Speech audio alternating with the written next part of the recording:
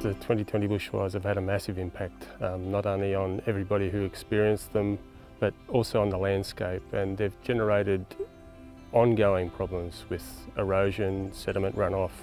A really hot fire, the burnt landscape is causing all sorts of issues. They're actually seeing a really broad range of impacts, everything from the ash and sediment just flowing off the sides of the hills that have been burnt bare, increases in gully erosion, in movement of head cuts, in rilling across bare landscapes.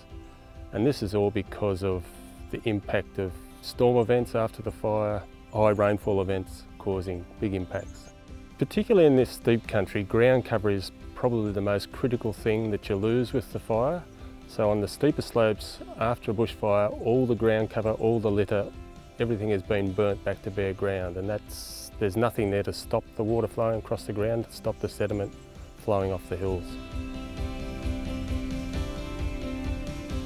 So the main impact on the waterways after the bushfire is due to the sediment and particularly the ash washing off the steeper slopes into the waterways, and that takes out the oxygen, so the dissolved oxygen in the water is removed essentially, and hence the things that are living in the waterways are dying, and that includes endangered rare species that are in these waterways. There's a number of steps in the erosion process. The first step is the level of ground cover. You take ground cover off and that exposes the soil surface to the energy of raindrop impact. Once all those raindrops collect together, it starts a process called sheet erosion, where the water flows off the paddock as a sheet.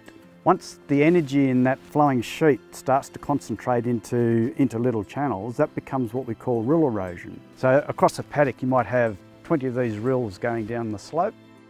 At some point those rills gather together, so all that volume of water is gathered together. The energy in that water is now so substantial that it starts to chew out subsoil as well as the topsoil, and this is called minor erosion. As you go down the hillside, all these other minor gullies have gathered together and we start to get what's called major erosion. That's usually 60 centimetres to 2 metres in depth. What's happening here is the water's coming over the gully face, and part of that water is washing the subsoil out from underneath, so you're left with this roof, and eventually that'll collapse in. That's the basis of tunnel erosion.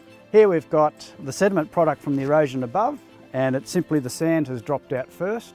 The silt and the clay has moved further downstream and is now the coffee coloured water you see in the streams below. What you've got here is a large catchment, and as a result of the fire and the heavy rainfall, it's generated a lot of runoff and sediment down through the gully.